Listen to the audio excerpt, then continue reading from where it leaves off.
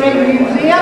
I see that we have a lot of guests and not just all from Oberlin, so we do welcome all of you here today. We're just really honored. After last night spending some time with Dr. Jillian, I'm just really excited about our program today. So you didn't come to hear me talk, so I'm just going to turn it over to Dr. Jillian and let her go from there. Thank you for coming over. Thank you for having me. I don't think Shirley gives herself enough credit because I'm talking with her and I'm like, there's a book she's put together and all this information, so I think we could probably hear her talk for a little while as well. So first, I want to welcome everyone here today to the Decatur County Museum, and I want to thank you for being here. It really inspires me to see so many people interested in history. You know, if you get a degree in history or English and you spend so much time researching, you're down in the archives, and you go to work and no one will ever ask you what you spend all that time with. And so to have so many of you that have read Slocum House or to see young people that are excited about history, it really makes me very excited for our future, especially the future of your museum. I also want to just give a very special thank you to Charlene for working with me and being able to be here, as well as the Decatur County Museum staff for hosting such a lovely event. The board, you are all fantastic. You are definitely a working board, and that, I think, is a round of applause to the board. Very good. So, I am here from Southwest Colorado and grew up only a bit northeast of here in Arapahoe, Nebraska, so I'm a bit of a local. And my specialty area is Sandoz. That's what I study. I do a lot of research in that area. And I teach currently at Fort Lewis College in Durango, Colorado. Today, we're here to discuss the Nebraska author's work as well as the Sappa Creek story. So let's begin with a quote from the Sandoz herself. One incident of Cheyenne history, the destruction of a Cheyenne camp, men, women, and children slaughtered on the Middle Fork of the Sappa, Rawlins County, needs clearing up. Most of the accounts I have are from the military and the buffalo hunters who took part. The Indians have been reluctant to speak of this, even to old friends. Perhaps, with all my material together, I can get the few old Cheyennes still alive to talk. It is better forgotten, they sometimes tell me. Perhaps they will understand that I mean to defame no one. As Kimberly Lee argued, Sandoz believed that if Native people could attain a degree of power over their own stories, perhaps a shift in perceptions of Native Americans could come to pass. Sandoz's Cheyenne Out nearly did not make it to us. It was rejected by Atlantic, Westminster, Dual, Sloan and Pierce, Viking, Crowell, Norton, and Scribner's. But Ed Aswell finally took it under consideration in May of 1952. And again, this kind of shows how hard it was to get publication from the Native American perspective. We'll come to that here in a moment. But finally, Hastings House decided to publish it, and it was so popular that people wanted to see this that it was issued a second printing, which, according to a biographer of Sandoz, Helen Stauffer, seemed a bit ironic to Mari, who recalled that nobody wanted the book in the early 50s. If it hadn't been for a luncheon I'd had with Ed Aswell, she said, the book would probably have never been published, so thick is the provincialism of Eastern publishers. So today we are going to give just a brief information and let you know kind of where we're going today. I know that some of you may not be as familiar with Mari Sandoz, so I want to talk about who she is, some of what she wrote. We'll get into the story of what happened here. We're commemorating the 140th anniversary of that. And I also want to talk a little bit about what Sandoz's purpose was, as well as how she was received, and how we read her. If there's a difficulty in reading her, how we read her. So today we talk about the last Indian raid on Kansas soil, as it's so termed, in 1878, on the Sappa Creek. It was the site of 19 killings of white settlers 140 years ago, but the story that is more traditionally told is one from what was termed to be a graduate school as only the great white man history, and that we look at more what the military side is doing and less what was happening, what precipitated this from the Cheyenne area.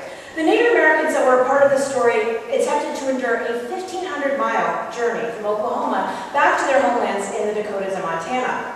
These Cheyenne journeyed into this area September 30th, 1878, and route from Scott City, so they kind of worked their way up here and received food first from the Westfalen family. The next day, the Westfalens and their neighbors were killed, several women seized and later released, and the Cheyenne continued their journey. Now, you had a guest speaker here for your 50th anniversary in 2008, Dr. Richard E. Littlebear, and he has said something poignant in an article that I read about that talk. He said, quote, "What we often don't see is that raids were often retaliation for what happened before." He said it was important to take a, quote, balanced view. lost, but Native American lives were also lost after heartbreaking moves by the U.S. government. Is Gillian ever right? No. But as historians, scholars, and community members, interested parties like we are here today, it is up to us to come to the truth about that event, uncovering new data in order to understand what the event was about. And that's what I'm here really to talk to you about. I imagine a lot of you are very familiar with this raid, but perhaps a little less familiar with one of the historians and writers that wrote about it, Mari Sandoz. I'd like us to consider some of what Sandoz did, and perhaps work to apply it in our own historical quests. Realizing, of course, that there are many sides to history. As Lisa Lindell argues, Sandoz rewrites the traditional epic formula, taking the perspective of the dispossessed in the Lakotas and the Cheyenne, and recounts not the growth and expansion of a culture, but its conquest. This is not common for writers of her time, especially women writers of her time, primarily writing from the 30s to the 60s. And as Lindell asserts, this is counter to what famed historian, more popularized of that era, Frederick Jackson Turner, argued, quote, it depicted the frontier as the meeting point between savagery and civilization. So, contrasting the Native Americans as a savage versus a civilized white man, Sandoz was really trying to break down that stereotype. So let me provide a deeply personal example. As I mentioned, I'm from Durango, Colorado. I taught at Fort Lewis College for 7 years. This connects, oddly enough. I knew we were named for the military post Fort Lewis, Camp Lewis, which was named for a former Army man. Now, it wasn't until last week when I was at the Durango-Silverton Narrow Gauge Railroad. Has anyone been on the Durango-Silverton train? Fantastic! Come back and see us. We'd love to have you. So I'm in the fantastic free railroad museum they have there, and I see this sign about Lieutenant Colonel Lewis. And I'm like, he died in 1878. I'm talking about that next week. It's really interesting. I'm like, where did he die? Well, Kansas. So there I am in the museum. Everyone's got their phone now searching what's happening. He died at that Scott City incident 3 days from before what happened here. So we have to, it really gave me the context to think about when you read about that Fort Lewis. That's the Lewis that we read about in Chapter 5 of Cheyenne Autumn. And what was interesting to me is I've taught at a school for 7 years and didn't know that he was a part of the trying to control the Cheyenne during that time period. A lot of my students don't even know that. And considering that Fort Lewis is a school that provides free tuition for all Native Americans, it does in perpetuity due to its history as also a Native American boarding school. 33% of our population is Native American, yet I don't think a lot of my students know that we were named for one of the generals that was committing some of the atrocities that we saw. I know, it is a little bit ironic. I don't know whether to give this talk back there or not. I'm thinking about it, but we may become Western State, Colorado, of Northwest. So in any case, what I'm trying to say here is that we oftentimes get a history, but we don't know the actual history. My students think Fort Lewis is named for a camp, and they don't know that it's named for the actual lieutenant. So we can be looking at the exact same event, the exact same data, and arrive at very different conclusions when we look at history. And that's kind of the fun part of history. It's like a mystery puzzle. You get to be a detective and find new data to see the side of the story. And Sandoz said she enjoyed this. She said, quote, the flight of the Cheyennes is the epic story of the American Indian, one of the epics of our history. I hope that I've not failed my friends, both the Cheyennes and the whites, too greatly in my telling here. So before I even get into what we're doing, I want to give an example of when we look at history, there can be two sides of it. So when teaching about the polarity and duality of history to my students, I always give this example, that of the history of the Dust Bowl, of the Great Plains. Now, I've taught in Missouri, Nebraska, and Colorado, and usually they don't normally understand this example because they don't know what the Dust Bowl is. But I have a feeling we may have a few farmers, ranchers, or those acquainted with the history of land here today. Maybe. Some farmers and ranchers. And so my audience is right here today. So when we look at the Dust Bowl, an image of that there, some historians look at what happened is that we had hard-scrabble individualists, rugged, hard-working pioneers, Bernard Balin and Stephen Thornton, agree with this assertion and view these settlers as blameless. It's not their fault that the Dust Bowl happened. They were just trying to work the land, get the most out of the land they could. However, on the other side of the barbed wire fence, we have Donald Worcester and his colleagues who blamed the settlers for the Dust Bowl. He says it was largely caused by ignorance, the greediness of the farmers, overplowing, overplanting, and the inevitable outcome of a culture that deliberately, quote, self-consciously set itself that task of dominating and exploiting the land for all it was worth. Thus we have awesome settlers on the one side, and then these awful settlers on the other side, who have the same event, Dust Bowl. And so that's what I'm meaning when we look at history. We might have been told one thing, but maybe we need more data in order to understand what the real truth of the history is. With the Dust Bowl, which is correct to both be happening at the same time. We need all of the data to make sure we're actually presenting that correct part of history. So it is with these ideas in mind today that I'd like to talk to you about Mari Sandoz, someone who did not take the history of the event at face value, but wanted to try to get at yet another layer of the history of the event. I'll discuss Sandoz and who she was, her background, shine on in the craft of the story, the specific things Sandoz did in her work that were so remarkable, her activism, perception, and purpose. So with that, we get down into Miss Sandoz, and all of these photos primarily are available via the Nebraska Historical Society. But we have Sandoz right here, and her dedication to her research topics, personality, candor, and work ethic.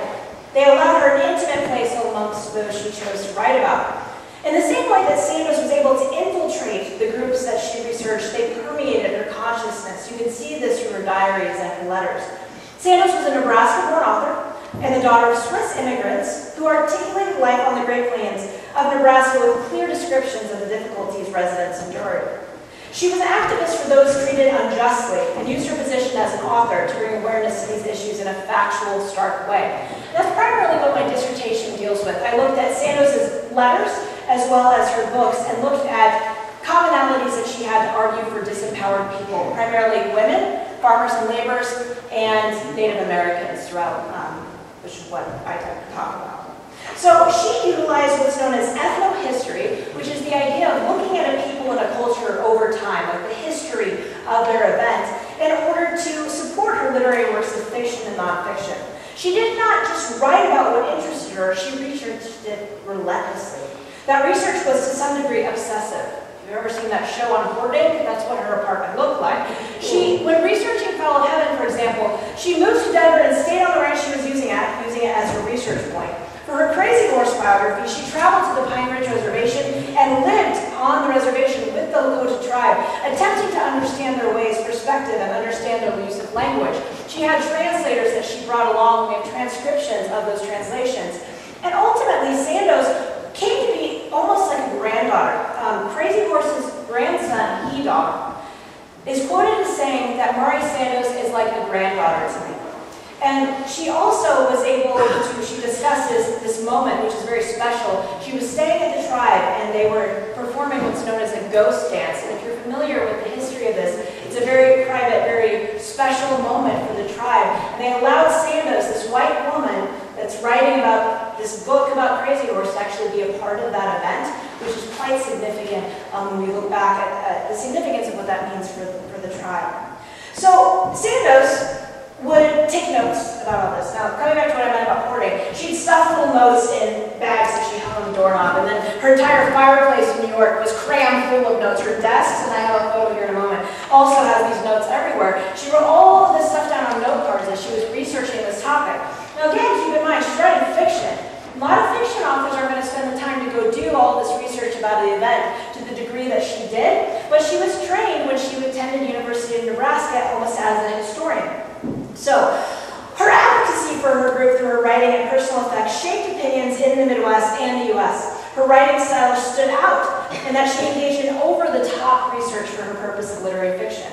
So it begs the question, why would an author attempting to sell her work as fiction research and interview for the stories to be sure they were so historically accurate with maddeningly obsessive detail? A visit to her archives demonstrates the over 45,000 note cards in her research files, which join clipping after newspaper clipping, written transcription of interviews, notes, photographs, postcards, her personal travels, maps that she drew out, calculations of weather patterns. All of these things that you will find in her books. For example, if she's talking about the cherry moon in a certain time of year, it is correct. If she talks about a plant that's blooming, it definitely would be blooming at that time in Kansas. You know, she's very specific in the way she went about writing, because she felt like if she would have said the wrong plant, say Chris is reading the book, he's like, why is a rose blooming in Kansas in November? That doesn't make any sense. Then it kind of removes you from the history. But the way she tried to make sure every single detail was so on, it allows you as a reader to be able to envision that cactus bloom coming up, or the way the ragweed comes and causes my allergies to go crazy, right? Everything in there was very specific. So it's interesting, the detail. Her primary concern was not selling books, because that can kind of get a little expensive. She actually said, please don't mind if you don't find my work saleable, I won't. You know, so she was writing these for purpose. She didn't really care about the money, which is, again, I think something interesting. So Sandoz's background, her life on the plains, it was difficult to say the least. Those interested in the book, for starting, if you've never heard of Sandoz before, and you want to start somewhere, I always recommend Old Jewels, because it is a brutally honest portrayal about her youth and her adolescence, the abuse that she suffered at the hand of Jules, which is her father, growing up near Gordon. And you can actually go see the old homestead where she's buried is actually on that property. And you get to see her, how does one word it, her plucky and occasional insolent attitude toward her father as she explains his life growing up on the plains. She was motivated to show her plains through the lens of the people when they lived there, and in doing so, she found herself serving as a representative for a disenfranchised group. Her activism is important, and the effect is that it changed some attitudes or brought some awareness and a more factually, historically based interpretation of the past, in both her fiction and her more non-fiction-based short stories. Sandoz's work is not a flight of fancy throwaway fiction novel. It is a carefully constructed political story that interweaves narrative in order to draw readers into the issue, usually one of great significance. Despite the fact that her own experiences afforded a great amount of workable material for a text, Sandoz expanded her writing vision beyond her personal tales of intrigue and focused most of her work on others that experience injustices in their lives. In fact, Sandoz's Old Jewels is the rare text that does, in fact, deal with her family, telling the history of her father and the settling of the plains. Notably, Sandoz's work does not weave idealistic stories about the plains, as some more prominent Western authors do. She replicated the experience on the plains in a grittier and often more controversial way than other popular writers of her time. And as I was speaking with one of your board members earlier, that grittier way sometimes didn't put her on the favorite book list of the librarians. McCook Library put her Slocum House on, quote, Rotten Row because of some of the things that she discussed there. To her credit, I think being on a banned book list makes more people want to see what's happening in that banned book. But read Slocum House, you can tell me what you think about it. So I have just a small collection of the work here. I think I must have started going back. There's a small collection of her work here. These are just some of the main ones. We have Old Jewels, Slocum House, Capital City, Cheyenne Autumn, Miss Marissa. Just a sampling of some of the books that she wrote. Slocum House deals with the plains and this despotic, fantastic mother figure that has, quote, a jelly mustache on her lip and chin hair. She's big and interesting. Runs a brothel, there's a lot happening there. Capital City is based in, quote, Franklin, Kanawha, which is Kansas, Nebraska, and Iowa. It's an allegorical city that is commenting on the political problems of that time. It's actually foreshadowing some of what's happening in World War II and reflecting on World War I, and also points out that there were, like, active Nazis in Lincoln at that time. And I think for a lot of people, they're like, this was happening in Nebraska at this time? So it's interesting. Cheyenne Autumn, of course, we're familiar with. And Miss Marissa, some of you in this region might find interesting. It's the tale of a frontier woman doctor. It's actually a hybridized truth between one female doctor that's from over by northern Kansas, and the other one is from Nebraska. And it tells the story of a frontier doctor, but again, a lot of the history that she uses in there, the events that happened, were a compilation of these two doctors. So, in a way, her work clearly falls in line with a lot of other 20th century reformers, but she doesn't match like Willa Cather's plains, which are typically more saccharine and sweet. Sandoz is kind of known for her grittier work, as I said earlier in a letter that she wrote to her editor. Sincerely, and don't mind if you won't find my work saleable, because I won't. She wrote about what she believed rather than what she thought was more popular or successful. But white scholars do not realize the importance that Sandoz has. Conceivably, they aren't considering the context in which she was writing, the fact that it was a female author in Nebraska, where that, again, was very atypical, and also the forces that she was up against in her writing. Sandoz's letter and archival papers provide detailed explanation of Sandoz's writing methodology and her advocacy strategy, which centered primarily upon traveling, writing, and speaking. She traveled extensively through the Great Plains, Southwest, and Rocky Mountains in order to become more familiar with the area she was writing about. She viewed her work as a historical project. She wanted to tell the history of the people, not necessarily examine them from the outsider's perspective or as a sociologist or anthropologist. This is difficult because as an outsider, there is a racial order that exists. How could this white woman from Gordon, Nebraska be able to write a biography of Crazy Horse from the Lakota perspective? She was aware of that, and that's why she did all this research, why she wanted to get the tales from the old-timers, because she thought of herself as a voice. Whereas in the 1950s, Native American American had a lot less chance of getting published, she knew she had a voice, and she could tell that story as best she could for the people that otherwise wouldn't be able to do so. So now we turn to Cheyenne Autumn and Sandoz's advocacy for Native Americans. When we consider this author, and if you see photos of her, she's about 5'1", 5'2", very, very tiny, I think soaking wet, maybe 105 pounds, and some of the research I found. She had this tender, weedy look, but it belied a simmering countenance. She took on Native American injustice like an angry calf escaping that clove hitch at a rodeo.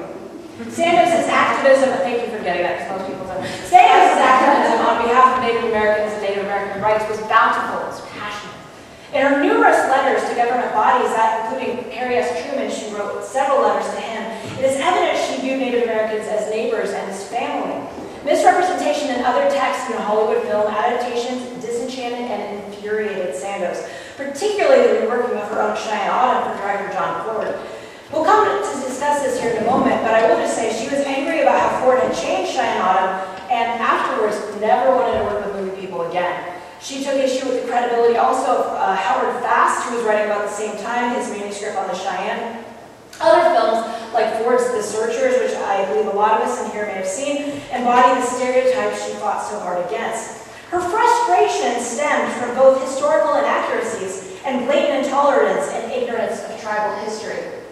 She states, why does everyone put Ansuian headbands on the girls? Or because she would say, okay, it's the Sioux people, but they would be dressed in what you people would be wearing. So it made her so mad that people were so indiscriminate. In Cheyenne Autumn, all the actors that were cast were from Mexico. They weren't Native American actors. And again, these types of things really frustrated her. She hated how they would reference lazy bucks, propagating the notion that Native Americans were hard workers, because they very clearly were. So she took issue with the way that Native Americans were presented and the way erroneous judgments were being made. As Wenburg states in his introduction to Sandoz's edition of Crazy Horse, quote, Sandoz's accounts of the Indians during the 1850s through the 70s surpasses other such works in terms of its accuracy and its clarity. She paints a clear picture of events in the Northern Plains in contrast with other historians. Native Americans were triply disempowered by the colonists, by perhaps lack of language mastery, as well as the government's limitations. Sandoz sought to shed light upon these issues and unbind the Native American representation from its shackles. So let's consider now the specific of what Sandoz did with this text. After another author threatened to preempt Sandoz's work on the Cheyenne, her friend, who she traveled with a lot, Eleanor Hinman, again suggested Sandoz take on the material because Hinman believed she had spent so much time with the Cheyenne she had a story to tell. She spent another 3 years of research on the Cheyenne Project, spent 4 months in Washington, and a letter to J.D. Weimer of Stratton, Nebraska wrote that she had, quote, uncovered much material that has not been available to anyone on the part of Cheyenne difficulties. And she surpassed over 30,000 note cards when writing. She discussed the difficulty in uncovering the Sappa Creek incident, stating, quote, it needs clearing up. Researching for decades, Sandoz spent time around Cheyenne survivors and interviewed Northern Cheyenne. This took time as it was, quote, contrary to Native American custom to talk about those who have died, perhaps also because they still feared reprisals for the Sappa killings. So she asked questions, and she asked again. And last night, Jillian asked me a little bit about some of the research that she did for Cheyenne Autumn. She relied a lot on historical accounts, but she also was doing interviews with some family members of settlers that had been in the region, and you can find that in the works cited of Cheyenne Autumn. So she wrote Cheyenne Autumn, actually from the East, which was sort of atypical. When she usually wrote about the Midwest, she stayed in Lincoln or she stayed in the Pine Ridge Reservation. But the reason she wanted to write from her Greenwich apartment, New York City apartment, was because she had access to the New York City Public Library, archives in the East, the Smithsonian Institution, the National Archives, and the Yale Coe Collection. And the Coe, that COE collection, houses a repository of a lot of Western stories, and so it was one of the preeminent collections, and it still is if you're researching in that area. There was also a ledger from Little Fingernail, that is his name, body that was saved at the American Museum of Natural History. She thought it would be easier for her to stay in New York than to move all her papers back to Lincoln, and all of her research material, again, as I said, filled her New York apartment, workroom, closets, even the kitchen chairs, table, on all. The only spot not covered with boxes and files was the kitchen sink. She didn't cook a lot, but she was only 105 pounds, so maybe that explains it. The visitor even reported files in the fireplace. In addition to the archives, she relied on the knowledge she had retained from wandering the grounds of the Niagara River Valley. She drew maps. She returned to experience the land physically in Kansas and through Nebraska, visiting with, again, that H.D. Doc Weimer from the Nebraska State Historical Society. Weimer was able to help her investigate these two related massacres in this region on the Sappa River. And so I believe that his help, you'll see a lot of letters from him in her archives, was very helpful. In crafting the story, Sandoz had explained what happened. So this is her account, which I know may be different from what you all have heard before. But remember, we have to think about, to get at the truth of the history, we've got to maybe look at a bunch of different sources. So I just hope that you can hear this with a listening ear and see what Sandoz had to say. She talks about 284 sick and half-starved Cheyenne are returning to their former homes from Oklahoma, which they had been sent to. So they were ripped from Yellowstone. All right, we're going to this Oklahoma reservation in 1877. But there were a lot of people dying there from malaria. They were sick. They weren't getting fed adequately. And so they abandoned that camp and drove north, staving off hunger and danger. Eventually they split. So we have Little Wolf and we have Dull Knife. And the group of stronger members of Little Wolf went for a more direct route to Yellowstone and were captured the following spring. The larger group, mostly sick, wounded women and children, with horses exhausted, sought safety in the Nebraska sandhills. They were discovered and sent to Fort Robinson and ultimately did sort of a death march after they were captured. The soldiers said, we're only going to feed you once you get to Fort Robinson. It was snowing and it was awful conditions, but they marched them up to Fort Robinson. So they were denied food, they were denied water, they were denied basic necessities extended to human lives, and they fought for their lives until ultimate extermination. The Cheyenne Autumn plotline tells the story of the Northern Cheyenne people from their side. We get to see more than battle numbers. We get to see how the Cheyennes were affected physically, mentally, and emotionally. For example, we learn about mental illness, how sickness was growing inside Black Coyote, she discusses. It shows the Cheyennes' health, quote, some stumbling a little in weakness or from contagion and anxiety. The journey was difficult physically and emotionally. And in Sandoz's research in 1875, quote, the Cheyenne keeper of the sacred arrow was Medicine Arrow, also known as Stone Forehead, and the chief Bad Heart, and their village were killed by soldiers and buffalo hunters, and that was in 1875. But in 1878 came the retaliation, the killing of 19 white settlers by Cheyenne under Dull Knife and Little Wolf as they passed through this area on their way north. So that comes back to what Richard Littlebear was saying, is that we need to have a balanced view. What was the precipitating events that maybe caused what was later happening? The chapters that are most relevant to our area now in Cheyenne Autumn, if we're interested, are kind of amps up around chapters 5 and 6, but chapters 7 and 8, Sappa meaning black and to make the bad heart good chapters. And Sandoz's version pays more attention to what generated the cause of the 19 settlers' demise, rather than just focusing on, again, a horrible, horrible incident. Please don't misunderstand. What your community went through at that time is tragic, but we also have to think that it didn't just happened in a vacuum. There were other events that were happening around it at that time. She complicates what was happening for the Cheyenne during the battle. We learned about how women acted. The Cheyenne had a lot more gender equality. A lot of their women were fighting on the front lines. And it shows the difficulty that younger Cheyenne were already beginning to have. The ones that were agency raised had never hunted buffalo. They'd never been on a raid. And so you can see how Dull Knife deals with some of these young warriors that are going against what he says. There's a poignant moment, I think, in chapter 8, where he talks about these 6 young bucks that end up going off and capturing women. And he's like, that's against what we do. We keep women and children safe. We don't go abduct women. But 6 of them kind of just went off script and kind of started doing their own thing. So we see Sandoz discussing some of those battles and issues that even within the Cheyenne tribe they were having. With Sandoz, the Cheyenne truth comes forth. Each side perhaps views the situation differently. The whites feel that the Cheyennes are following orders and rebelling, and the Cheyennes just want to be free to live where they were promised and assured by the government they one day could. The Cheyennes were moved to Oklahoma through a forced march, many died en route, and some Cheyenne ultimately adapted to life in Oklahoma, but others, specifically the Northern Cheyenne, did not. And that's why Dull Knife and Little Wolf wanted to go back to the Yellowstone homeland. Here we see that. 2 men standing up for their families and friends, deciding, despite lack of strength, being wounded, not being equipped for what he needed, to make that decision to go. I was interested last night, I want to know how far it was from Scott City to here in 3 days. How do you make that journey? If you were wounded, you didn't have horses, just imagine that. And that second group that was ultimately covered by more wounded women and children led by Dull Knife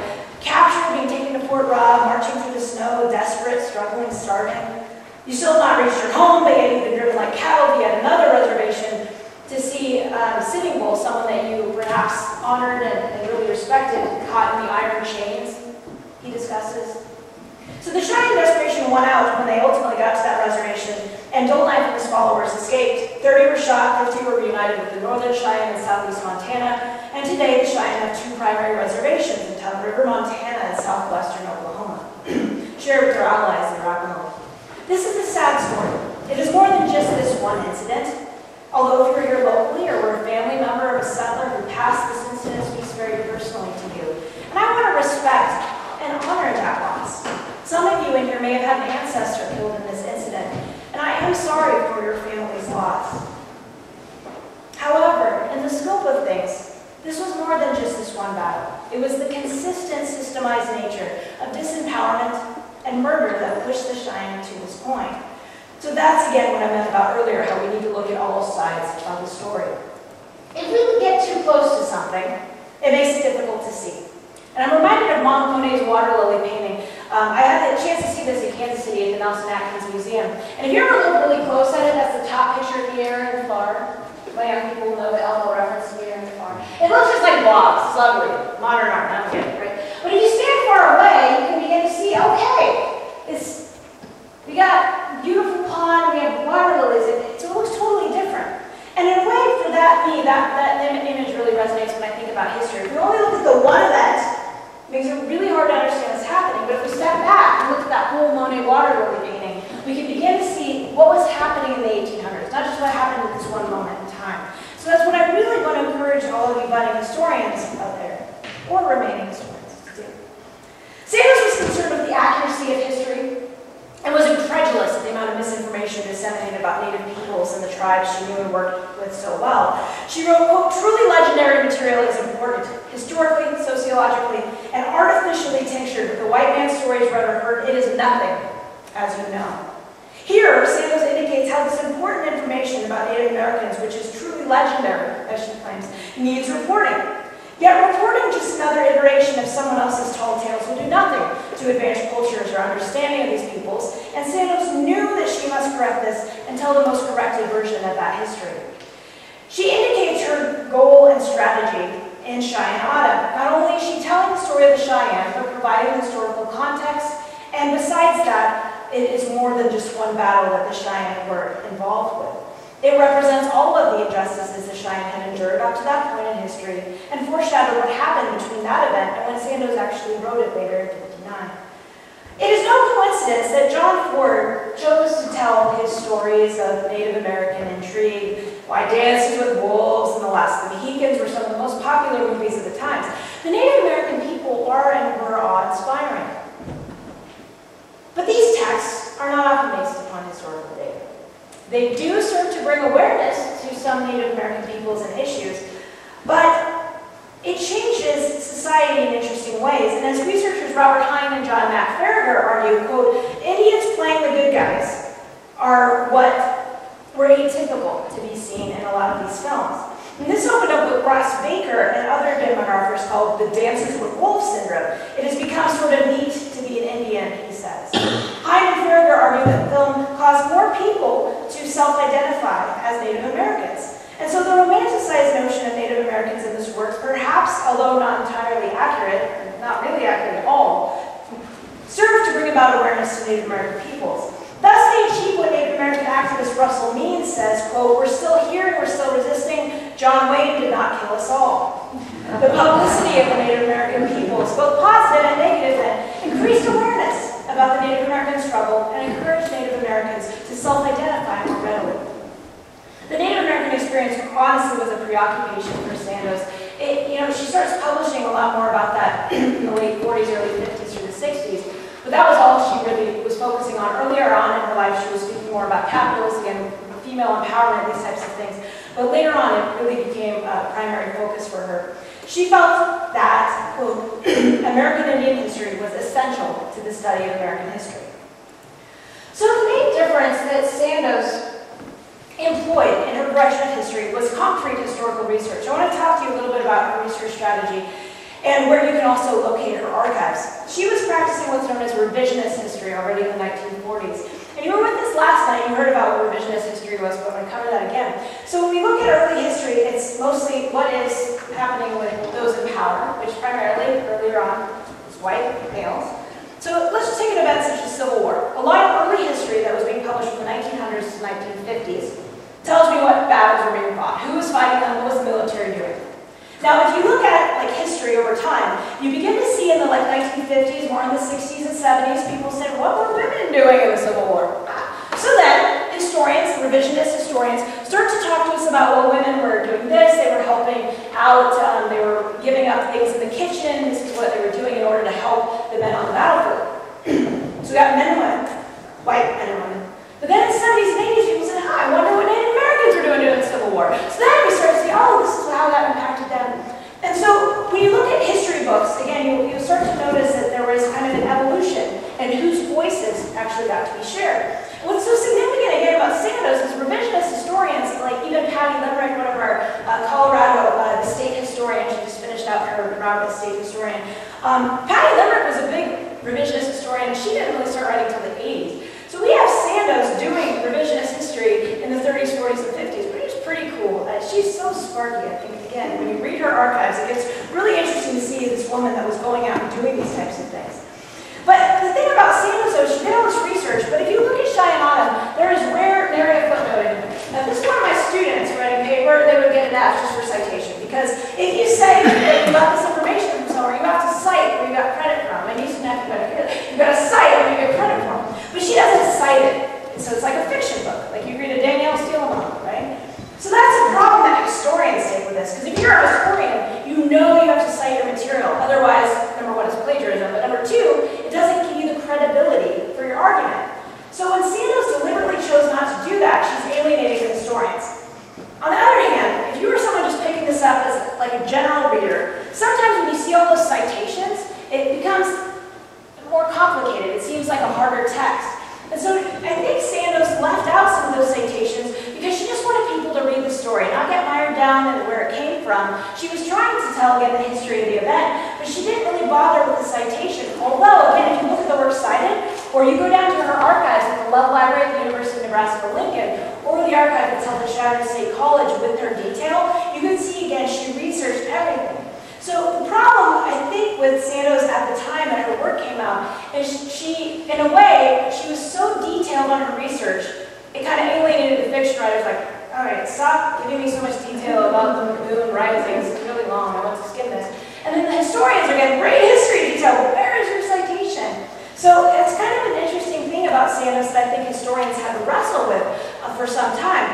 Well, what's interesting is at the time, well, there was that discrepancy. Now, Sandoz is known for her work. In fact, known for the ability that she had. If you look at Crazy Horse's genealogy, it is very confusing, very hard to map out. But other people still today, if you look at Dee Brown, you look at Thomas Powers' work on Crazy Horse, all of them are citing Sandoz, even though Sandoz didn't cite very much, which again is atypical. If I was going to write a paper for a history conference, I would usually cite random Joe Smith's blogspot.com because they say, you don't have any credibility, you're not citing someone that's credible.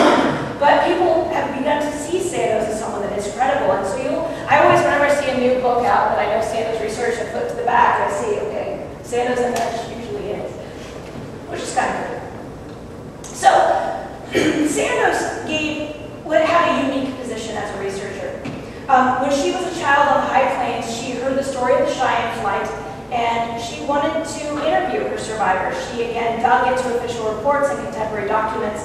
Her book, as Ed Prescott, book reviewer for the New York Times, wrote, it is as authentic as it is possible to make it.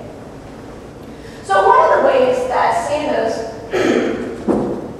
attempted to give the more appropriate story was revising the language. So if you read Cheyenne, it's from the Native American perspective, but it also utilizes language that the Cheyenne people would use. She noted the difficulty in writing about the tribe and discussed how she had to really be with the people in order to learn the idioms and the way that they would phrase something, or if it was a word that they would have used. And in one quote, she says, I hope I still get a little bit of the feeling into the story, because she's so worried about, am I using the right term or not? Is it appropriate? So, Sandoz knew that there was a lot of inconsistency already. She wanted to make sure that language was accurate. She was trying to divest of the othering space. If she would have just written about, yeah, the Sitting Bull was in handcuffs. Well, that's not the term that the Native Americans would have used. They would have said he was in iron cuffs. But if she would have said he was in handcuffs, then people would say, well, I don't know about the Sandoz. She's not really being accurate entirely. So she really worked to divest herself of the othering space between her as a white woman writing about Native American tribes. This is an ambitious goal because Sandoz ran the risk of alienating her audience and her sources, who she greatly respected. What if she got it wrong? Instead of iron cuffs, she called it iron bracelets. That was offensive. You know, she really had to do a lot of research to make sure she was not being offensive, and in order to get her works to ring true. As Vine Gloria also states, quote, Sandoz had presented a masterful and wholly authentic account of the struggle for the Northern Plains during the 1850s to 1870s, in almost which every line rang true. Sandoz was very specific to her publishers and copy editors that they follow her specific words and language to echo that of the Cheyenne. But a lot of her editors absolutely hated that. They would want her to change language, and she was very difficult to work with. In her archives are copies, carbon copies of all of her letters, so you can read her correspondence with her editors. And for those of you that are young in the audience, we actually have a few here today, typewriters. Okay, before computers, there was this thing named typewriter. We live on, right? So typewriter.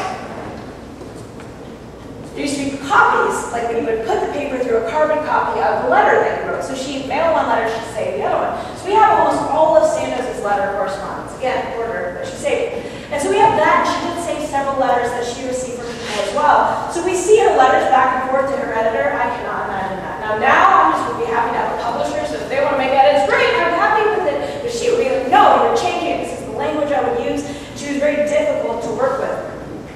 And so we see, when we read Sandoz, a lot of the reviews say, quote, in historical craftsmanship, one expects the best from Miss Sandoz.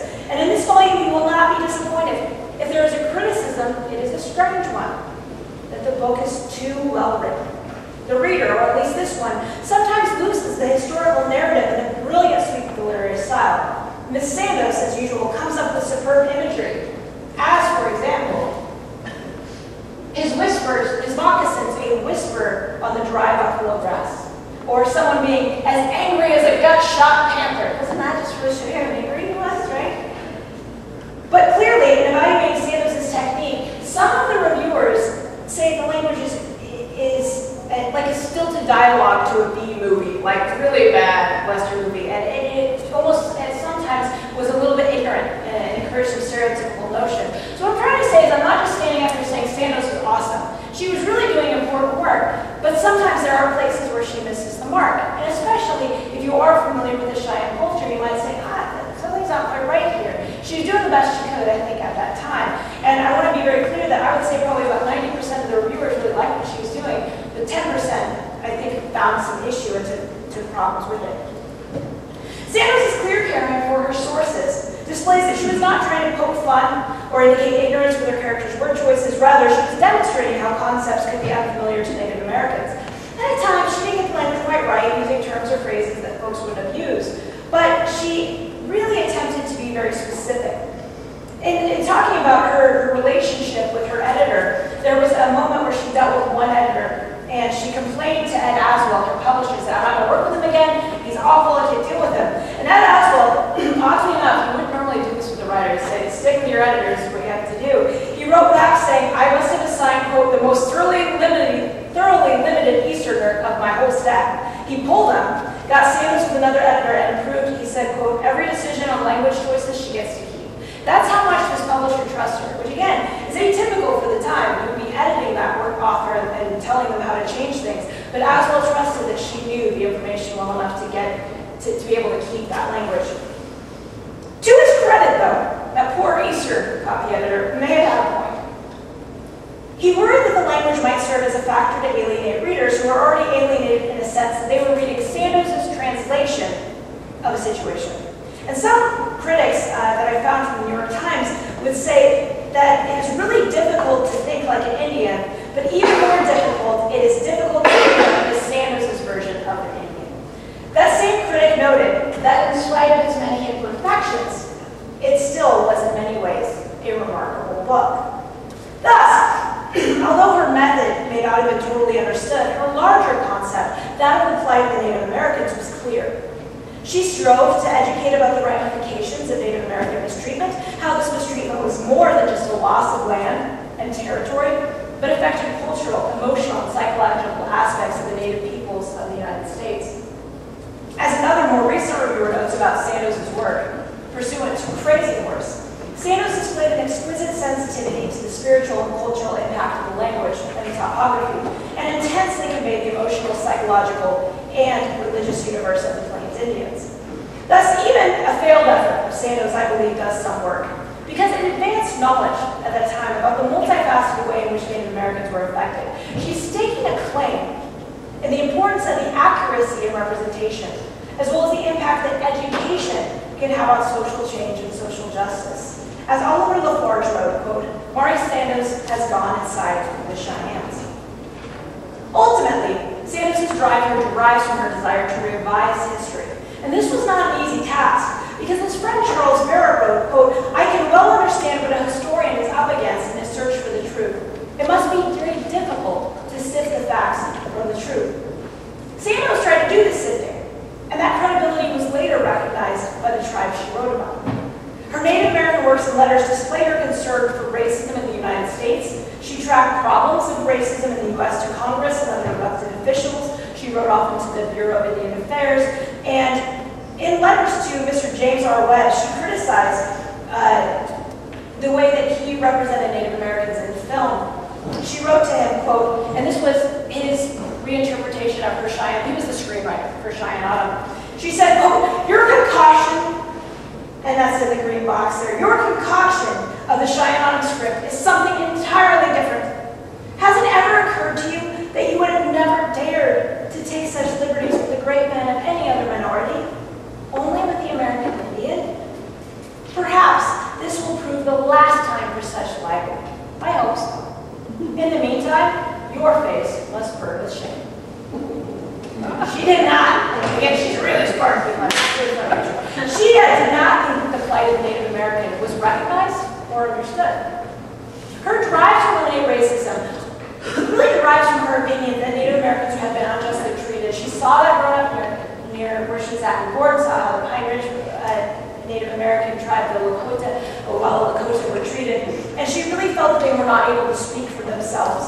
So it is important that when Sandoz writes, you'll notice she's not lecturing her readers.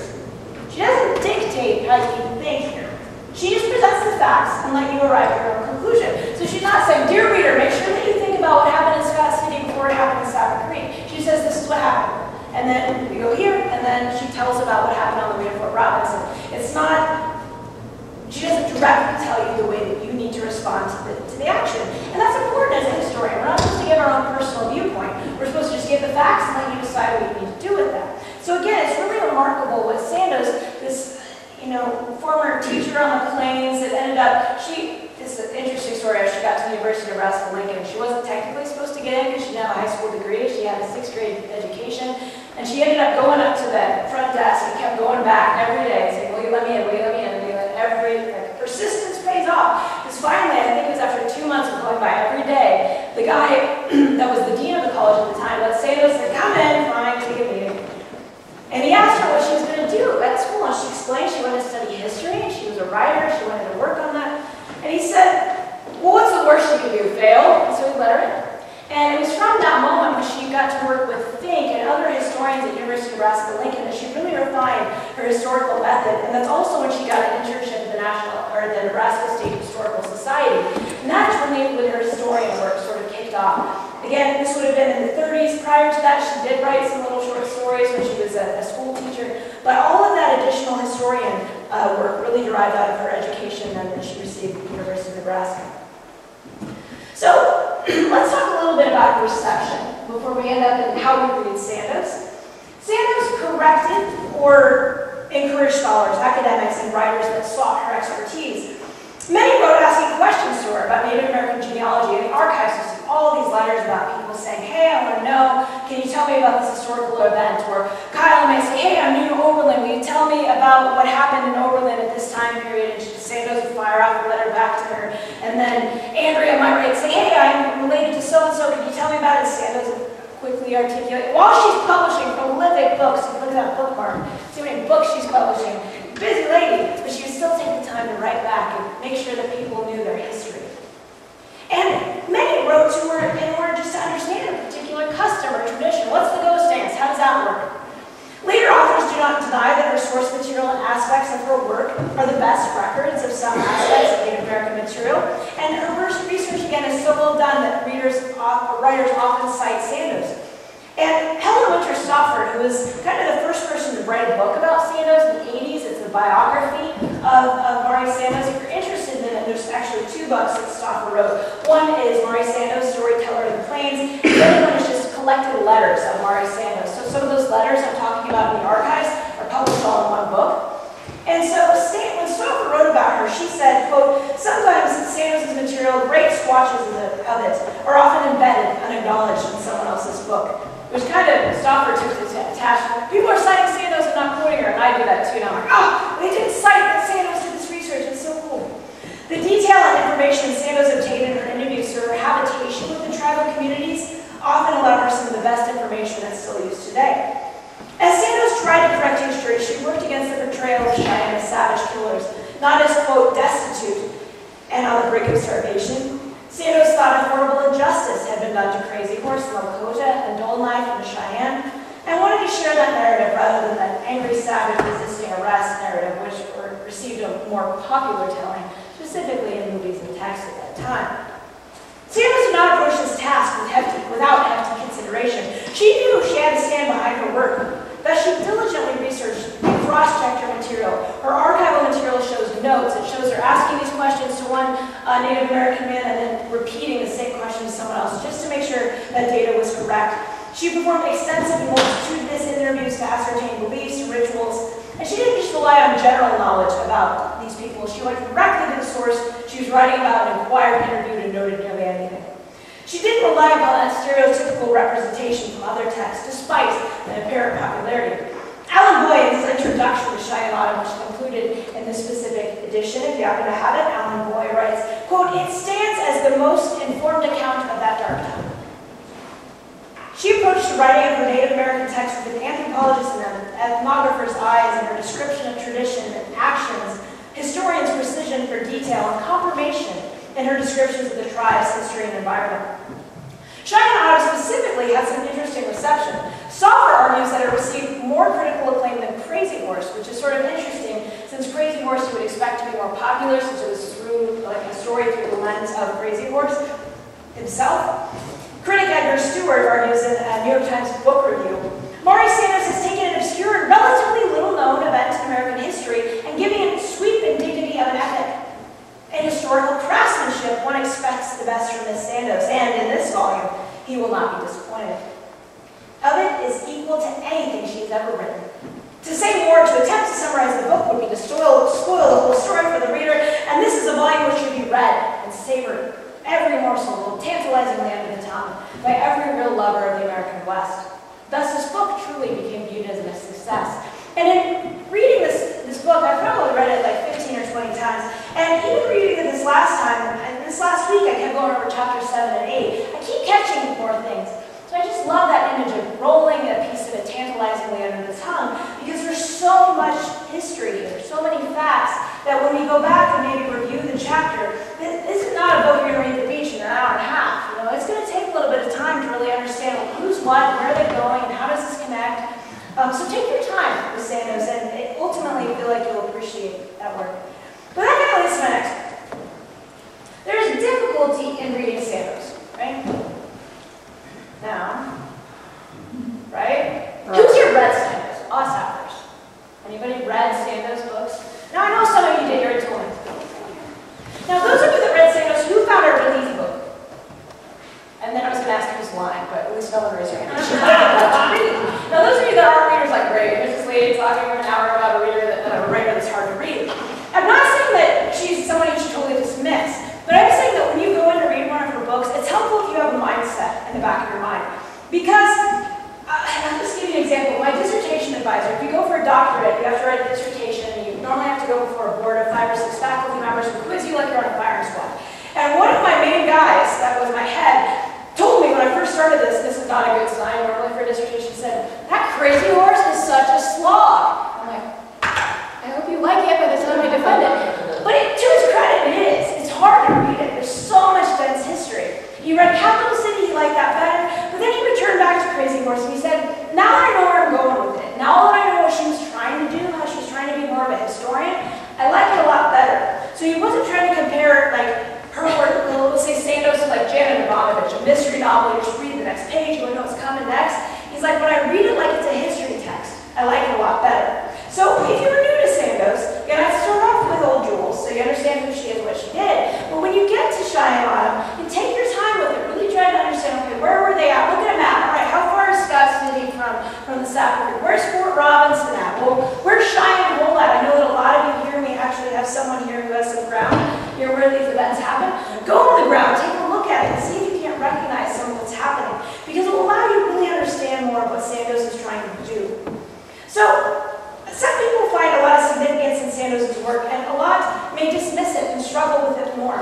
And the thing I think is, if you're coming to it to try to find a lighthearted, unserious read about the plains, you're going to be disappointed.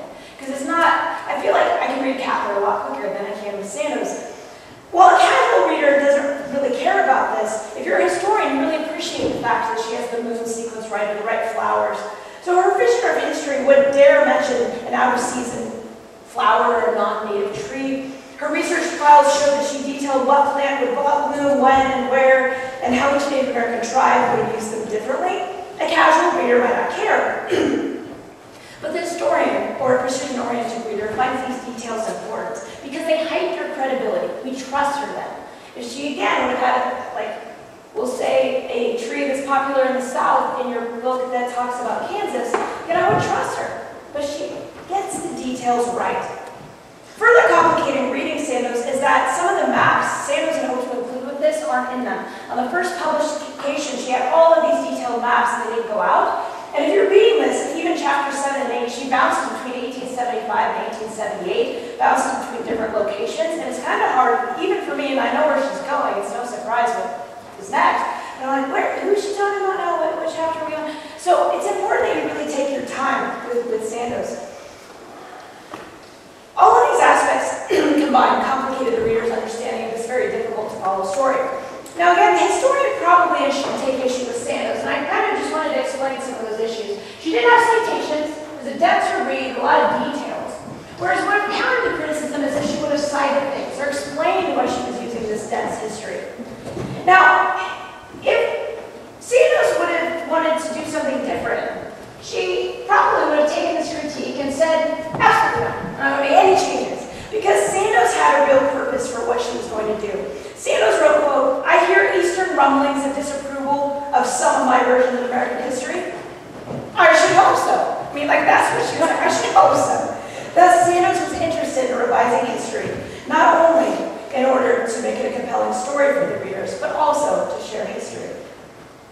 Yet, as many historians and readers are sure to have critiqued, the problem with this type of writing is the difficulty to assess what is true and what's not. Quote, once the writer admits that some of what she's written is fiction, the reader feels a justified sense of betrayal and is bound to suspend judgment. So for example, Miss Marissa, I know going into it that it's two frontier doctors, it's not one person, it's not the truth, right? But she does pretty much tell the story of one lady and another lady and create it into one.